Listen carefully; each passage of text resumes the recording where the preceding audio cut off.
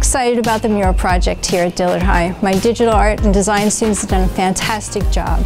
Besides being beautiful, this project has fostered relationships. It has helped students make connections. My inspiration to do the Robotic Panther was last year's game for our team. It was called Steamworks and it was steampunk themed.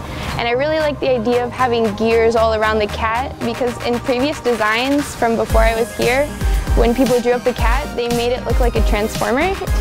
And I wanted to try and incorporate like a natural cat and also some robotics elements. And I really like how gears look. I like how all the teeth really mesh together, which is how our team meshes together. So I wanted to show that in a sort of indirect way. This mural project is comprised of multiple designs made by different students. So all of it is compiled together and we projected it on the wall and painted it.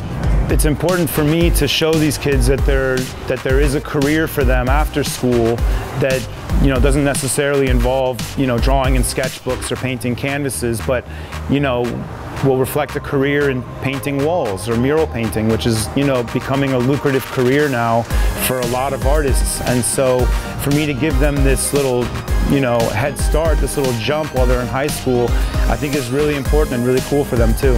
What's really interesting is the impact, whether it's conscious or subconscious, on just the passers-by and their attitudes towards this project and their demeanor and just the joy that you see on people's faces simply by adding an aesthetic element.